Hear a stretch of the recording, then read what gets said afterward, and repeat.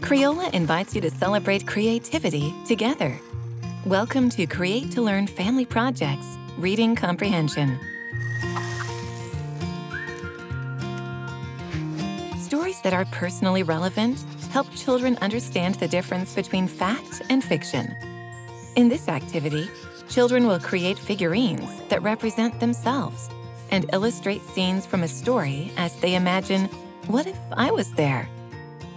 You will need model magic, blunt tip scissors, a glue stick, multicultural markers, glitter crayons, metallic crayons, and washable paintbrush pens. Create.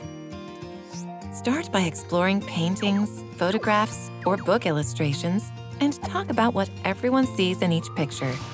Ask children to create illustrations and stories inspired by the art they are looking at.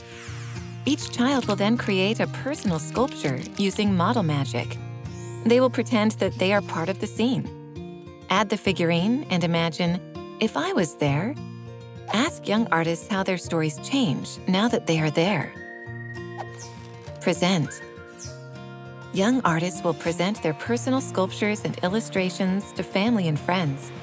Explain the difference between imaginary stories, called fiction, and fact-based stories, called nonfiction.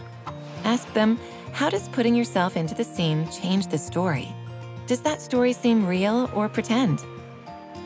Respond.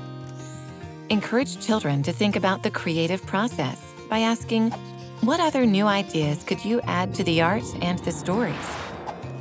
Connect. Encourage children to make connections between their art, stories, and personal experiences. How do authors and illustrators weave information that they know into stories? What seems different when an author or illustrator is part of the story? Crayola invites your family to visit Crayola.com for more activities that combine art with reading comprehension.